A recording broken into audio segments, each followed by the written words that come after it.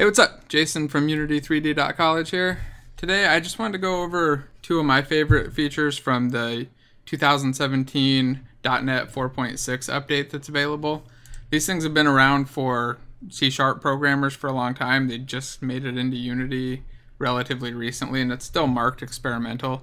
If you do make the switch over to the 4.6 experimental build, though, make sure that you commit your stuff to source control, have it backed up somewhere. The last time I did it, I lost a bunch of prefab references and had to go in and fix a decent amount of stuff. I don't know if that was just a bug in the version I was using at the time or if it still exists. So just be careful and upgrade your stuff first. But let me jump into these two operators. So the first one is just this string format operator. So if you put a $ before a quotation mark now, you can actually use it as a string.format.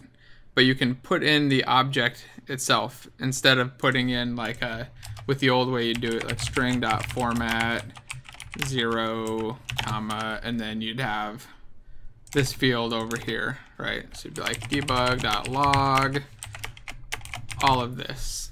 And in fact, it would look like, let me just write the whole thing out or copy paste the whole thing out. It's like, it'd look like this, and then we'd have another.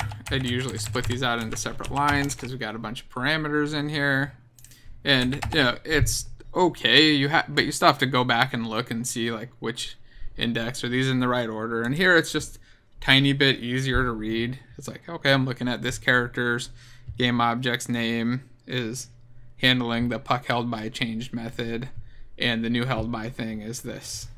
And then over here you can see this is where I'm using the other operator that I wanted to talk about. So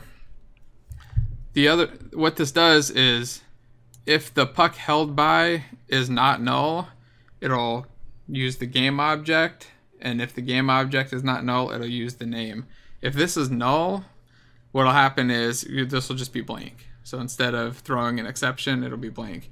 And here, since the string isn't going to be null, it's just going to be empty. It would just return back a blank thing if the name was empty, but the name's never going to be empty in this case.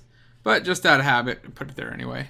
And the old way to do this would be like in this same old string format, it'd be like puck held by equals not equal null, or no, here equals null question mark, do blanks, and then do puck held by dot game object dot name. So here you can see, again, it's just slightly more concise, a little bit easier to read, and I love them. These, like I said, two of my favorite features, probably because they're the two that get used the most often. They're easy to use, and just drop them in, and there's no real reason not to use them unless you need backward compatibility with older versions of Unity.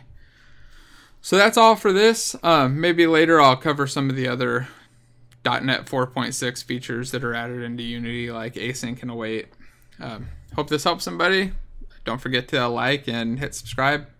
Talk to you later.